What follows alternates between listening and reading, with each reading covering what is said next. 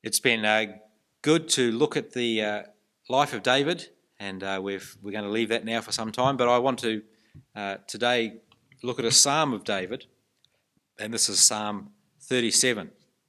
I found the psalm particularly helpful for me, and I hope it's helpful for you during this time. And I'm going to invite Miriam now to come and read that to us. She's just going to read the first 24 verses. Psalm 37. Do not fret because of those who are evil, or be envious of those who do wrong. For like the grass they will soon wither, like green plants they will soon die away. Trust in the Lord and do good. Dwell in the land and enjoy safe pasture. Take delight in the Lord, and he will give you the desires of your heart. Commit your ways to the Lord, and trust in him, and he will do this. He will make your righteous reward shine like the dawn, your vindication like the noonday sun. Be still before the Lord, and wait patiently for him. Do not fret when people succeed in their ways, when they carried out their wicked schemes. Refrain from anger and turn from wrath. Do not fret, it leads only to evil. For those who are evil will be destroyed, but those who hope in the Lord will inherit the land. A little while, and the wicked will be no more. Though you look for them, they will not be found. But the meek will inherit the land and enjoy peace and prosperity. The wicked plot against the righteous and gnash their teeth at them. But the Lord laughs at the wicked, for he knows their day is coming. The wicked draw the sword and bend the bow, to bring down the poor and needy, to slay those whose ways are upright. But their swords will pierce their own hearts, and their bows will be broken. Better the little that the righteous have, than the wealth of many wicked. For the power of the wicked will be broken, but the Lord upholds the righteous. The blameless spend their days under the Lord's care, and their inheritance will endure forever. In times of disaster they will not wither. In days of famine they will enjoy plenty. But the wicked will perish, though the Lord's enemies are like flowers of the field. They will be consumed, they will go up in smoke. The wicked borrow and do not repay, but the righteous give generously. Those the Lord blesses will inherit the land, but those he curses will be destroyed. The Lord makes firm steps of the one he delights in him. Though he may stumble, he will not fall, for the Lord upholds him with his hand. This is the word of the Lord. This psalm begins with the line, "Do not fret." Well, David didn't know my life and hadn't heard my worries. Let me count them one by one. There's much to worry about, isn't there? We see husbands, fathers, mothers, wives who abandon their families. I worry about what our children are being taught deliberately. I also worry about what they're picking up from the garbage available through their internet devices, through the TV. Very little is being done to protect schools, libraries and families. I worry about what I eat. I don't know who makes our food and what's really in it. I look at the poor and the world and see much oppression. It worries me that the person who advertises for the shoe makes more money than all the people who make the shoe combined. There's much chipping away at the sanctity of life, at the edges and margins of life. Young babies are killed before they have a chance at life, and older people are encouraged to end it early. There's a decline of fatherhood. Fathers are ridiculed, irrelevant, and often irresponsible. In 2010 in Victoria, the law was changed to allow single women and lesbian couples to obtain donor sperm in Victoria. And almost half of the over 1,000 women who received sperm donor treatment in Victoria were single. Fathers are optional. I look at the church, and the church has moved from being an organisation that was seen as irrelevant to an organisation that was dangerous, despised, even an enemy. I look at the media elite. I see their bias and prejudice. I see agendas being pushed. I see groups looking to overthrow society, just waiting until the right enablements. I see a redefining of language. Words like gay marriage. You can take each of those words, take it as a phrase, euphemisms for something else. Safe sex, safe schools, all euphemisms for something very different. Leadership is disappointing.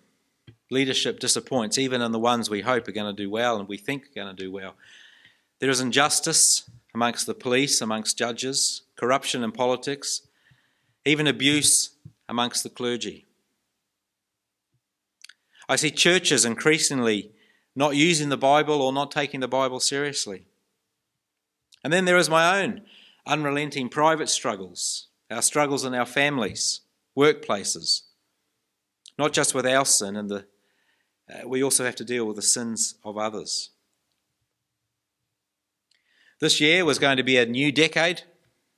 Who could have seen the effect of the virus? There's this whole balance between killing the economy and killing people. And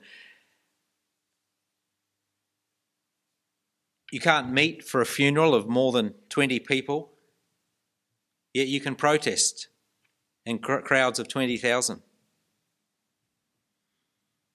And I look at our young people. They're big on outrage and small on answers, and certainly small on the details. And it's not just children these days. I could go on, but you get the idea, and I'm sure you have your own list. And yet David says to us, in the word of God, he says, do not fret. In this psalm, written as an acrostic, A to Z, in the Hebrew, each line would start with the letter of the alphabet, and it was written to be remembered. It was important. And David here is writing against the backdrop of his own situation, writing against a backdrop of enemies that have risen up, not just the Philistines, but even members of his own family. And he tells us in verse 1, do not fret because of those who are evil. To fret is a word in the Hebrew that means to glow or grow warm, to be angry, to burn. Fret is not to be disappointed. Fret is not even to be worried or even sad. It's a step beyond that. It's a giving in or a giving over to worry or anger or despair. It's to surrender to worry. Do not fret, says David, and do not be envious of those who do wrong. Do not be envy of those who are given prominence and status, who appear to have success and be part of the winning team, and yet are full of evil. Do not be envious of those who do wrong. And you might say, well, it's all very well for David to say that, but hasn't he sent my list? And before we get on to why we shouldn't give ourselves to worry, I want to address those of you who are patting yourselves on the back because you don't worry. You don't worry about anything. You're the quintessential expression of the Aussie phrase, no worries, mate. Let me say at the outset that if you call yourself a follower of Jesus, then it is no credit to you if you are untouched by worry. It is no mark of spirituality if you live a life that is aloof, uninvolved, or unmoved. As Christians, we should be full of compassion and concerned about injustice and devastated when the honour of God's name has been maligned. Jesus himself, the Prince of Peace, looked over Jerusalem and wept. On the other hand, Unconsoled worry or despair is not the right alternative. In this psalm, we see that fretting, burning, is not an acceptable sin. John Wesley said, "I do not fret any more that I dare curse or swear." Why shouldn't we fret or envy? And the answer David gives is not Pollyanna-ish. The answer is not to minimise the state of things. The answer is do not worry, be happy. There's much more substance and empowerment here than that. I was encouraged by the reasons David gives in this psalm, and I got 12 of them, and I hope you'll find these helpful too. So I encourage you to have your Bibles open and see what David says. This is the inspired word of God, and this is God's word to us. Firstly, in verse 2, do not fret because evil has an expiry date. Verse 2, like the grass, they will soon wither. Like green plants, they will soon die away. Evil will not, it cannot endure. Proverbs 24 verse 19 says, do not fret because of evildoers or be envious of the wicked. For the evildoer has no future hope, and the lamp of the wicked will be snuffed out. In this psalm, in verse 20, we read, the wicked will perish. Though the Lord's enemies are like flowers of the field, they will be consumed, they will go up in smoke. And so rather than destroying themselves with negative emotions, the godly must keep things in perspective. Anger, resentment, and jealousy destroy faith in God's goodness and justice and affect our attitude to everything. I love the turnaround we see in Psalm 73, where the psalmist says, I envied the arrogant when I saw the prosperity of the wicked. Therefore, pride is their necklace. They clothe themselves with violence.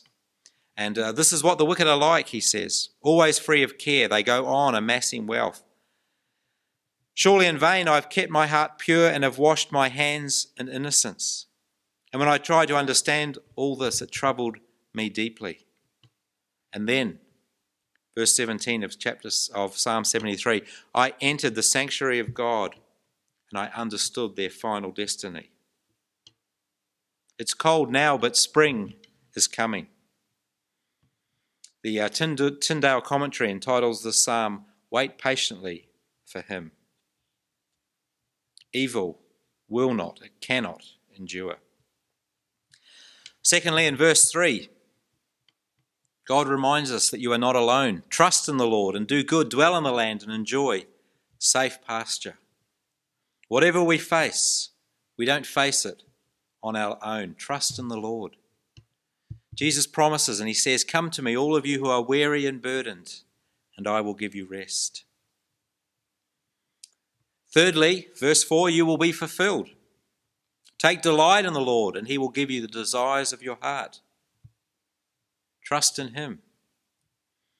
I remember 30 years ago, I think it is, a long time ago, in the early 90s, when I was preparing to go to Turkey, and a friend of mine who was an atheist had come to faith, and she grew so fast in the things of God. She was such an encouragement, and it got to a point where she was preparing to come with us to Turkey, and as part of that, she needed approval by her elders, and she went to her elders and asked for their confirmation and support and approval, and they advised her that because she was young in the faith, she should leave it for a while and maybe do this later. My response at the time, not a very godly response, was find another church. But she trusted that God was sovereign, and she took the advice of her elders, and so while I was in Turkey, she stayed here, and during that time she met her husband, and she got married, and God sustained her and God looked after her, and she's gone on into all sorts of great ministry. John Piper says that God is most glorified in us when we are most satisfied in him. So God promises that we will find fulfillment in him. And then fourthly, verse 5, God hears you. Know that God hears you. Commit your ways to the Lord. Trust in him and he will do this. God expects his children to be his children, to put themselves completely under his fatherly care, to trust in the waiting Lord to act. He calls us to look up. Now, as we go through this, I don't want to add another worry, that maybe you're worried about worrying, fretting about fretting. The point of all this is that worry and worship are mutually exclusive. David calls us to look up to our Father. Psalm 6 verse 8 says, "Away from me, all you who do evil, for the Lord has heard my weeping. The Lord has heard my cry for mercy. The Lord accepts my prayer."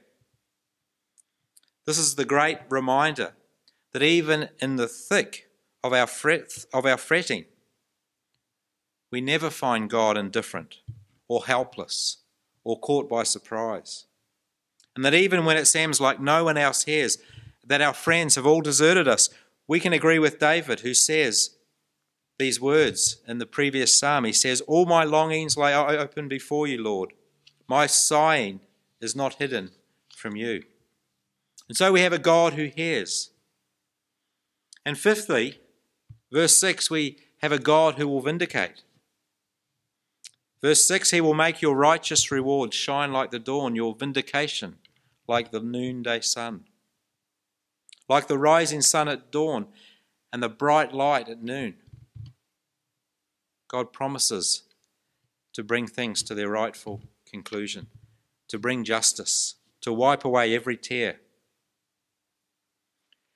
I remember some friends of mine who were translating the Bible in PNG, and they'd spent years on it. I don't know how many years, maybe 20 years. And they'd got to that point where they were ready to have the Bible printed and given to the people they'd been working with. And so they went to get permission from the new Archbishop for this Bible to be done and for a ceremony to be had. And the new Archbishop, who didn't know them so well, refused permission because they had not used his favourite translation, the Revised Standard Version, done in sometime in the 20th century. Instead, they'd gone back to the original Greek and translated it. I couldn't believe it. Their work was being hindered by this bishop who had these crazy ideas and preferences. And I asked him, "How did you cope?" He said, "Well, I'm not anxious." He said, "I've done what I was called to do. I've been faithful. I've done what God has asked me to do. This is God's problem. This is God's business."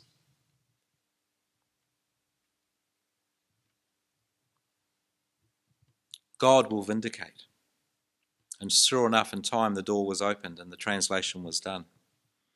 Further on in the psalm, we read, "The Lord will not leave them in the power of the wicked or let them be condemned when brought to trial." Sixthly, we shouldn't fret because it doesn't end there. When we give ourselves over to worry, it leads only to evil. Verse 8 says, "Refrain from anger and turn from wrath. Do not fret, it leads only to evil." Watch out and be wary of where worry leads. Worry grows and it spreads and infects. One writer put it like this: "Worry is a thin stream of fear trickling through the mind. If encouraged, it cuts a channel into which all other thoughts are drained." A seventh reason we should not fret is because we have an inheritance. Those who are evil, verse 9, will be destroyed, but those who hope in the Lord will inherit the land. A little while and the wicked will be no more. Though you look for them, they will not be found, but the meek will inherit the land and enjoy peace and prosperity. Gavin Ortland says that panic and pessimism are out of order for a worldview anchored in belief in an omnipotent God, irresistible grace, and an eternal heaven. When we worry, we're really thinking about the wrong things. It's a failure to think. Lloyd Jones says the essence of worry is the absence of thought, a failure to think. And David here urges us to think, to look ahead, to remember what God has in store for his people. Further on in the psalm, verse 27, turn from evil and do good, then you will dwell in the land forever. For the Lord loves the just and will not forsake his faithful ones. Wrongdoers will be completely destroyed, the offspring of the wicked will perish. The righteous will inherit the land and dwell in it forever. These verses speak of the sovereignty of God. If God is not sovereign, we are hopeless. But our hope comes from a God who is the Lord of history. And so remember your inheritance. Remember what God has in store for you.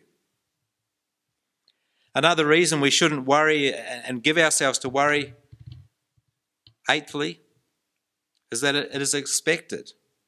It's normal. The wicked plot against the righteous and gnash their teeth at them.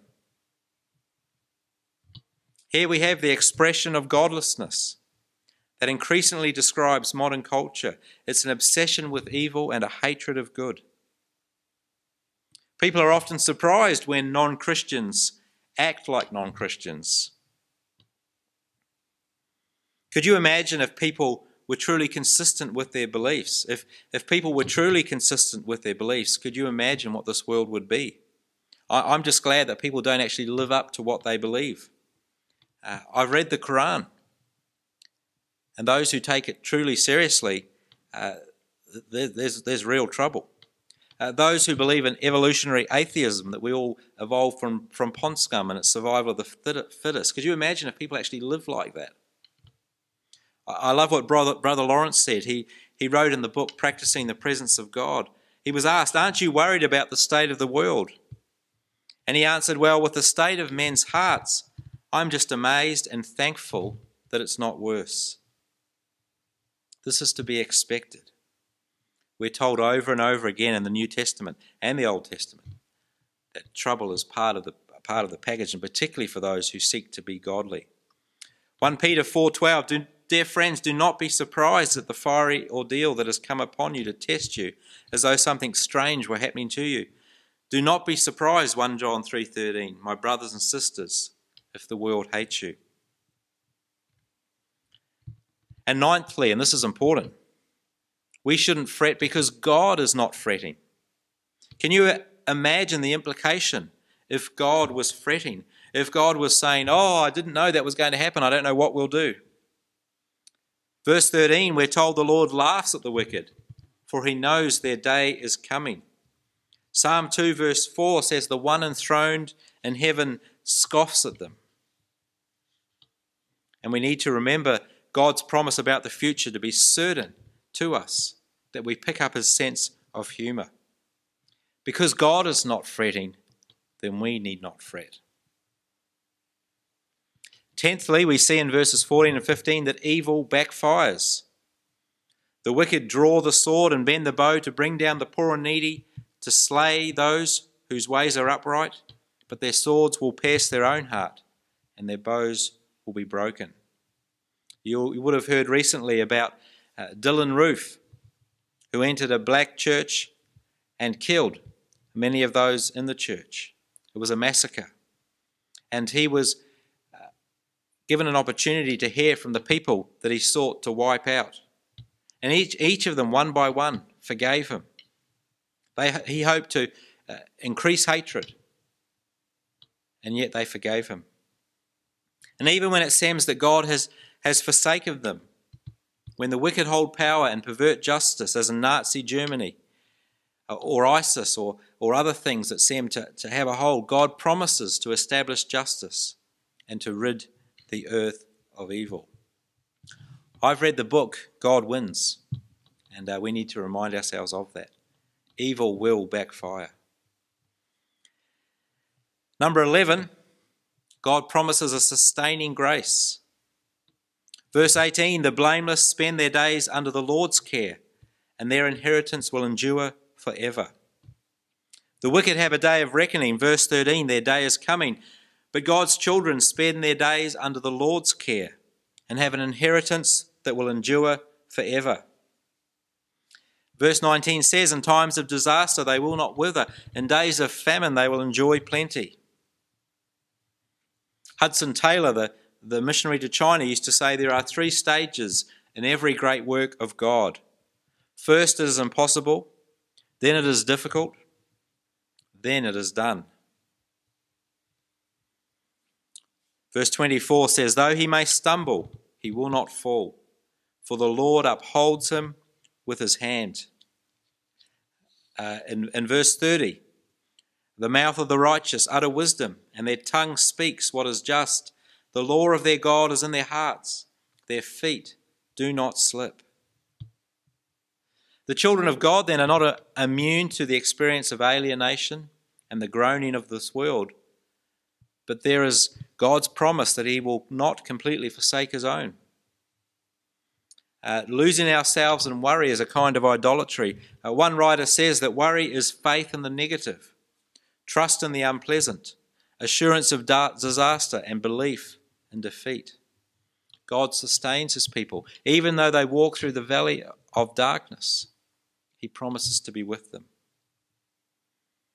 And 12thly, he doesn't just sustain, but he brings a grace that overflows. And so in their struggles, God's people don't just receive grace, but they receive grace that overflows, that they're able to give to others. And there's all these promises in this psalm in verses 21, 25 and 26 about the righteous giving generously. The righteous being generous. The wicked borrow and do not repay, but the righteous give generously. Verse 21. Verse 26, they are always generous and lend freely. Their children will be a blessing. This is the same thing we see in 2 Corinthians, where we have this mix of trial and yet overflowing generosity. 2 Corinthians chapter 8, verse 2, in the midst of a very severe trial, their overflowing joy and their extreme poverty welled up in rich generosity. For I testify that they gave as much as they were able, and even beyond their ability, entirely on their own. Christians are odd. In the midst of adversity, they can forgive, they can give, they can sing, and they can even laugh with joy. And so we have in the psalm 12 reasons not to fret, and I hope they've encouraged you.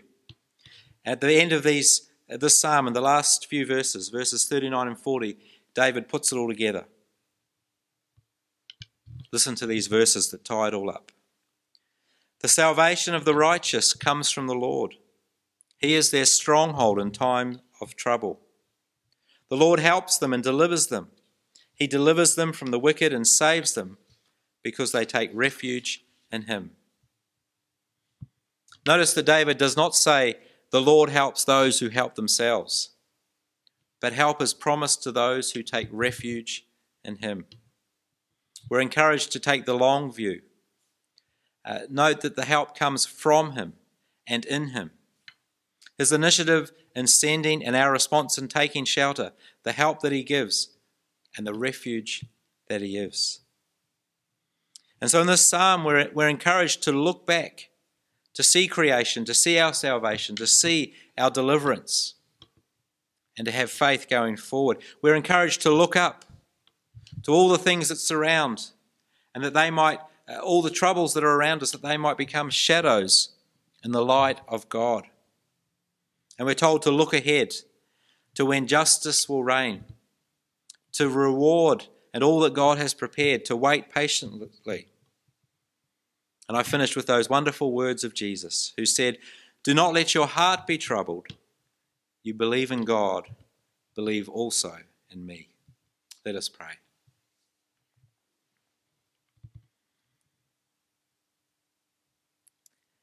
Our Father, we thank you that you are not an unpassionate God. You are not an unmoved God, that you take trouble and injustice seriously.